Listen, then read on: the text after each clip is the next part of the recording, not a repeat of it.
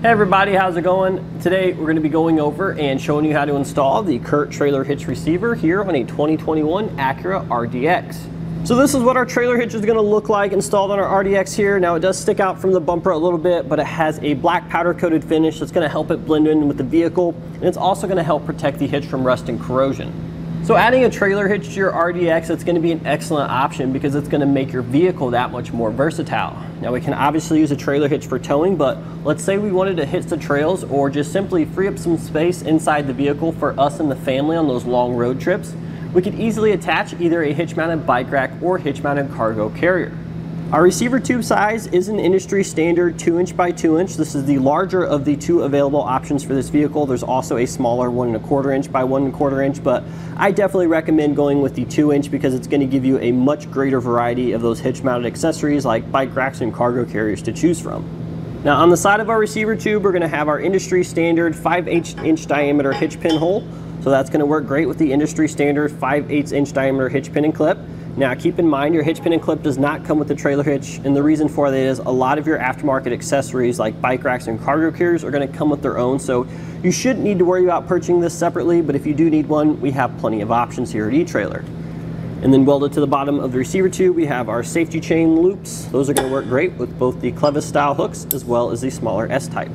So if your RDX comes with the hands-free liftgate feature, which allows us to just wave our foot under the vehicle to open up your hatch here.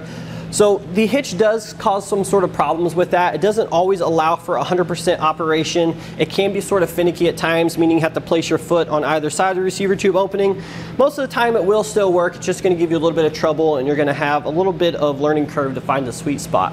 But again, this is going to vary by application, so it's really just going to come down to you testing it for yourself. Unfortunately, this is the case for every hitch, so don't go looking for another hitch that's going to allow this to work better. They're all going to interfere in some manner. So now we've got a couple measurements for you guys here. The first one is the distance from the ground to the top inside edge of the receiver tube. You're looking at 14.5 inches, and that's going to be useful when you're selecting a ball mount so you can make sure you get the correct rise and drop to tow your trailer level. And then we have the distance from the center of the hitch pin hole to the start of the bumper here, so it's actually sticking out about 1/2 inch, therefore you're not going to have any issues at all with those folding accessories coming in contact with the vehicle. This hitch also offers plenty of ground clearance, so you shouldn't have any concerns with that either. So in regards to installation, this hitch is very easy to install by yourself, even for someone that doesn't have a lot of mechanical experience. It's very basic and simple. It just pretty much bolts onto the vehicle. There's no modifying whatsoever. You don't need a lift, and it just mostly requires common hand tools. There is one tool you're going to need you might not have. That is a torque wrench, but you can actually rent this for free from most local auto parts stores. Now also keep in mind, we will be having the vehicle in the air to show you better what's going on, but you guys don't have to lift it. You can still do this on the ground in your driveway. With that being said, let's go ahead and walk you through each process now.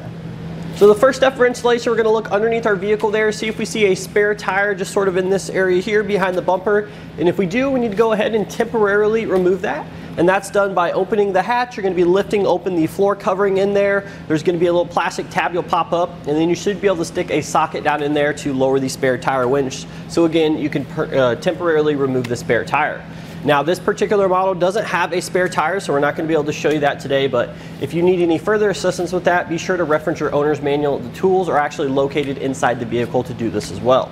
So next we need to lower our exhaust to get our hitch into position. So first step to doing that is taking some sort of lubricant, and then we're going to be spraying down each of our 4 hangers. So there's going to be one in the front and one on the back on either side. So we're going to go ahead and get those coated nice and good. That's going to help remove the hanger from that rubber isolator. Now we need to support our exhaust before we break the hangers free. Easiest way to do that is to take some sort of ratchet strap or cam buckle strap, hook it onto 2 points on the vehicle, and then pull it tight. If you guys are working on the ground, you could probably use a jack stand or stack a couple blocks of wood. Now we're going to be using either an exhaust hanger removal tool, which is not likely that you guys have, but you probably do have a pry bar, so we'll show you both methods. The pry bar is probably going to be a little bit easier on these ones closest to the tailpipe.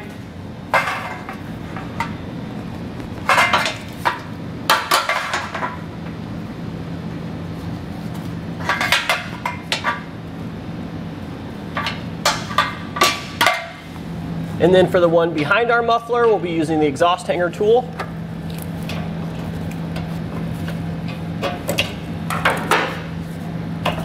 And then we'll just go ahead and do this exact same thing on the other side.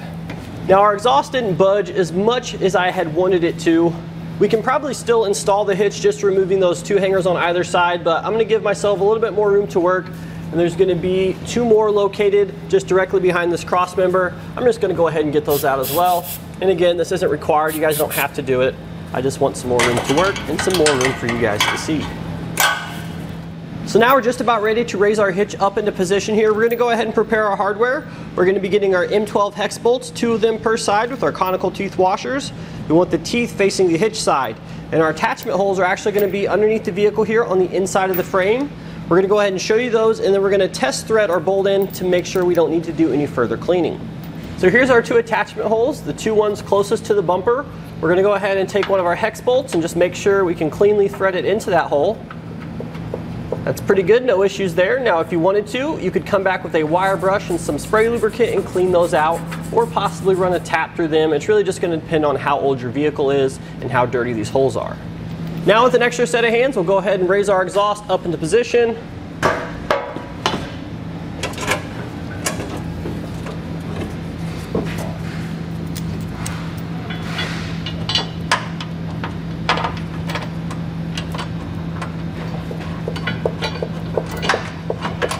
So now with all of our hardware in place, we'll come back with a 19mm socket and snug everything down before we torque it.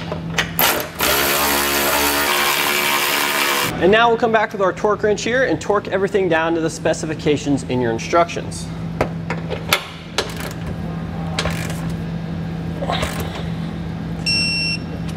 So now that we have our hitch torqued down, I'm going to go ahead and raise our exhaust back up into position along with your spare tire if you have one. And now with everything torqued down, that's going to do it today for our look and installation of the CURT Trailer Hitch receiver here on a 2021 Acura RDX.